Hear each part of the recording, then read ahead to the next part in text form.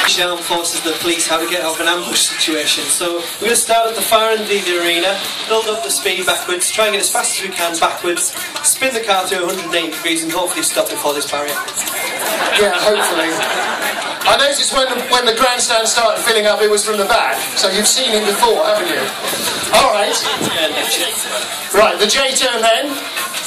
So let's give this a go. Just for added spice, we've got a couple of rather nice, shiny, fresh out of the press garage cars. Yes. So this is an absolutely standard Ford Focus ST. And Paul will be selecting reverse gear. And the J-turn, you need speed for this to get the car to really move. So we're looking at hitting about 40 miles an hour. So are we ready? Here we go then! Ladies and gentlemen, Mr. Paul Swift and the J-turn, reverse gear, foot hard down, turbo singing fully. And at 40 miles an hour, he will flick the car right from between the two stationary cars. Excellent, very good indeed. Nicely done. However, what we're looking at here is hardly a limo. I mean, it wasn't exactly a big gap, was it? We want to see a smaller gap? Do we want to see a smaller gap? Yes! The louder you cheer, the smaller the gap gets. Excellent, that's what I like to say. That's what he tells his girlfriend. Here we go, let's move the car over, Ted. So he's got 3 spaces there. I think 2 would be more than enough. Let's see. Right, let's give him 2 and a bit. We've only rehearsed this one, so here we go. Again, full speed, absolutely flat out in reverse. Good stuff. Very good, ladies and gentlemen, Paul Swift. Impressive stuff, my friend. Thank you. What do you think? One more? I can't hear you. Okay, let's go one more. Let's go one more. Go on then, Ted. One more. Right, what's this? Hey, how come to see a show? I think they might have come to the right place as well. Seatbelt on. Again, standard seatbelt. No racing seats, no 6-point harness. Because we are talking here about a highly trained professional. Right. Let's see what he can produce here. Oh, you got a better view of this, so get the cameras out. Here we go, ready, Paul? Lining himself up. Just as you can probably imagine. Here we go then! If he's wrong by a couple of inches, it all gets quite dodgy. Here we go! Nicely done! And that is turning the car around in its own length. That's impressive stuff. Yeah, stop shaking. You're supposed to be the I introduced you as the professional. Excellent. So that is absolutely your basic stuntman technique. Every car chase you've ever seen has got that in, but it's not exactly kind of road friendly. Yeah, it's not your everyday manoeuvre. The next manoeuvre we're going to do is a bit more the sort of thing that comes in quite more commonly. So we're going to go to the far end of the arena this time. We're going to do it forwards, maybe second gear, handbrake the car, and yeah, this is the sort of thing, if you're trying to beat that little old lady in the final parking space in Sainsbury's, this one normally gets it for me. I want to know why Paul goes shopping on his own. I think I'm just about to find out. Alright, so he's going to find himself a nice handy parking space. Poor little old lady is coming. Bless her. And the race is on for the final space in the car park. So let's see what he can produce here. Now, second gear, which means we're getting closer to 50 miles an hour when he's thinking about parking. Oh, hang on a minute, he's having a longer run-up. Excellent. Are you ready? Alright, here we go. So this will be Paul Swift, late for work, trying to beat the little old lady into the car park. Oh, that's not bad. That's not bad, but mate, you've taken 2 spaces. That is proper holiday parking. I thought you were a professional. I didn't know you were a Billy. What do you think? You want more? Alright, come on. You, one space or the other. Make your mind up. You've got to choose one or the other. Mark? These poor guys have to sit in these cars, so I think you have to convince them. Come on then. No, well, you know, there's hardly any tire marks here at all. It'll be fine, don't you worry. Right, so we get a relatively sensible sized car parking space, I think. There we go. So you can't choose that one. You definitely can't choose that one. One car parking space, second gear, 50 miles an hour. That insurance quote came through. Excellent. Okay, here we go. For the final time then, Paul Swift is going to reverse park his Focus ST. And nicely done. Very good. Was that close? Mark did this just then. I don't know what that means, but That was quite close. I think we've still got a bit more room to play with, don't you? Are you kidding me? Really? You want to see this? You're a bloodthirsty lot. Have you guys come to see a show? Let's bring it in tight. Alright, let's bring it in tighter. Okay. Right to here. Park in this space. Okay, here we go. Now bearing in mind that he's getting a car that is wider than one parking space into one parking space while it's still sideways. Right. Well, Mark is occupying his space. Tim is occupying his space in the other car. Are you ready? Are we ready? Yes! The crowd are ready. Mark's ready. Okay, here we go. First, second gear, flat out, handbrake.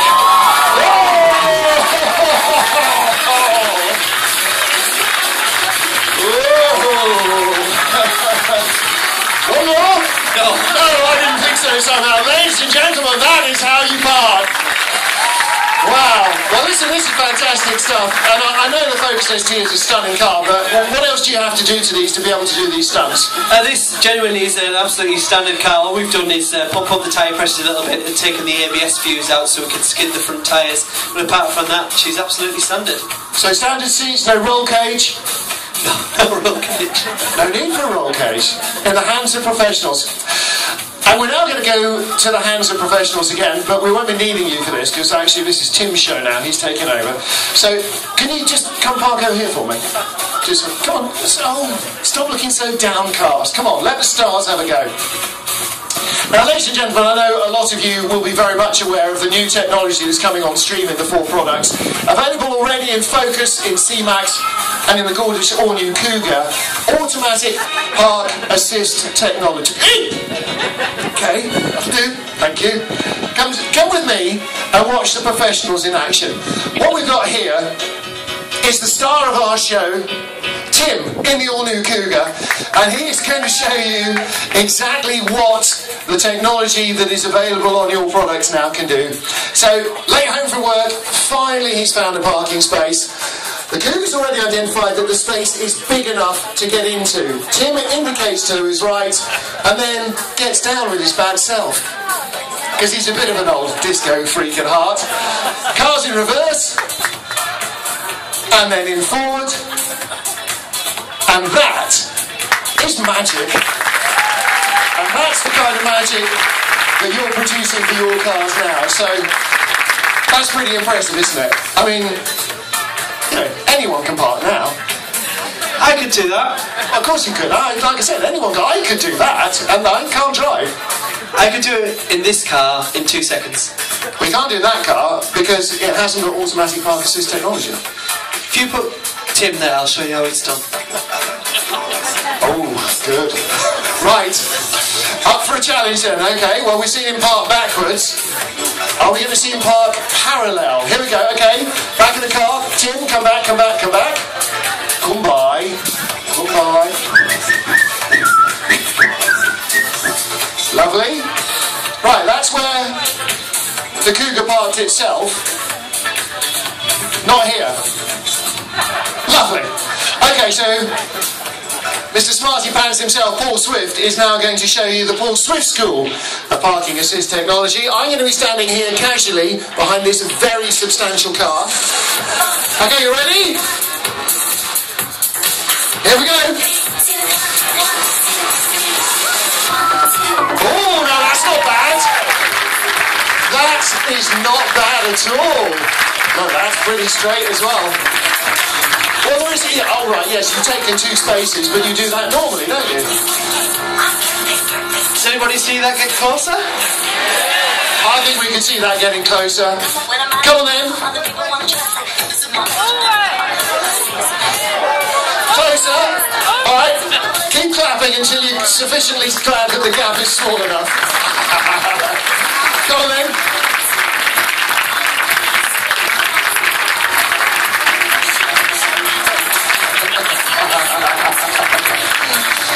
I don't think Mark's quite as keen as he might be. Come on, Mark. Come on, Mark.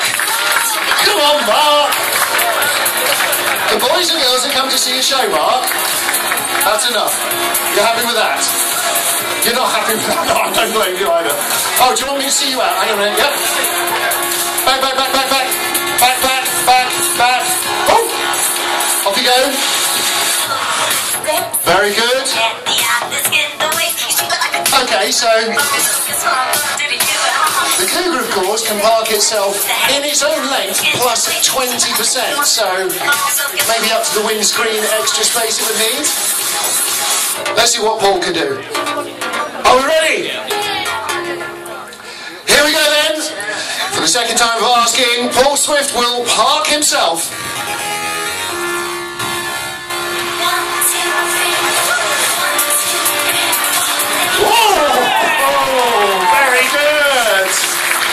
Now that is impressive. That is impressive.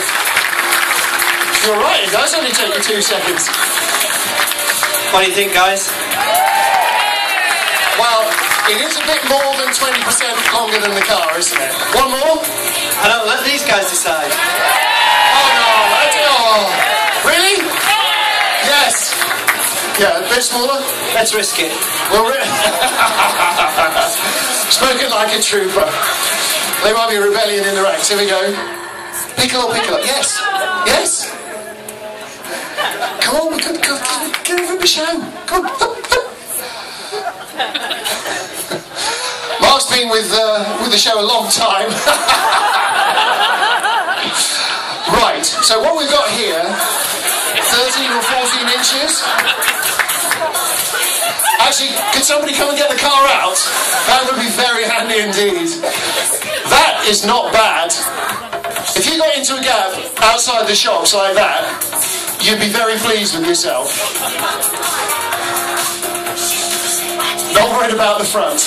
You can tell they're not his own cars, can't you?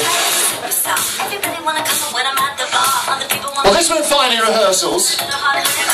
Of course, in rehearsals you don't push the gaps quite as... You're out? Lovely. Okay, Mark. Yep. You're getting... Yeah, I'm with you on that. Alright, here we go. Right. In the length of this Ford Focus, plus maximum of 20%. Here we go! Let's hear it! Oh, hang on. What's going on?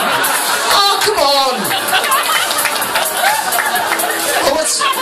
No, this doesn't happen in rehearsal. I'm not doing it unless he sits in that car. Come on, Mark. You ruined the show for the ladies and gentlemen, the boys and girls. Come on. Start working with Sooty. Come on. You may be needing that later. Pay attention. You won't get it. That's one thing the wind has beaten you to. Here we go. See, oh, it's rolling itself up and everything. Here we go.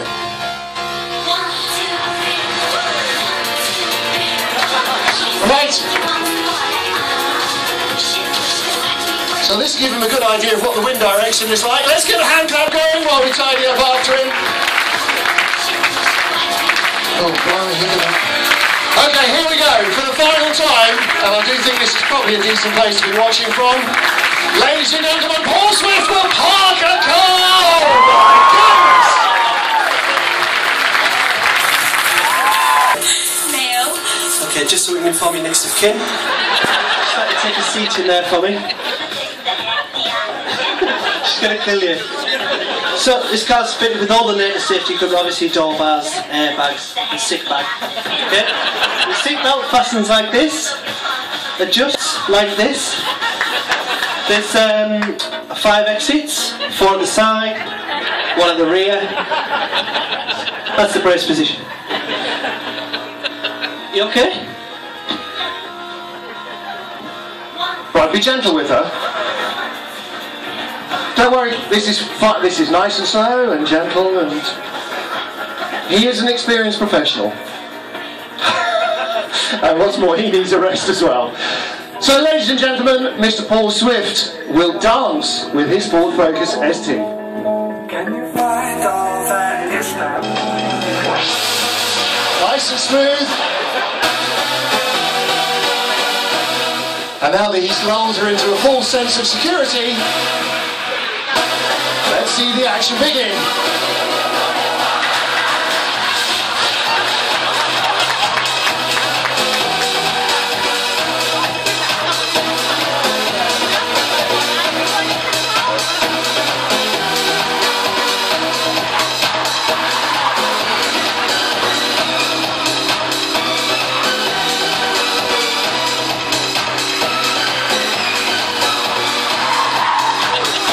I do love the smell of burning rubber in the morning. And of course the constant screeching. Well, I'm sure she'll stop once she gets out of the car. If I see a mile away from you, does this mean that I'm not alone? If I see a light flashing, does this mean that I'm not alone?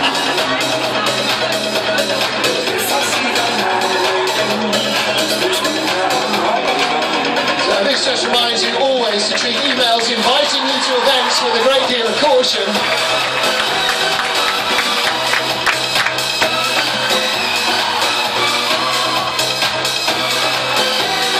Well, Paul always has a rule, until the guest stops screaming, he'll keep going.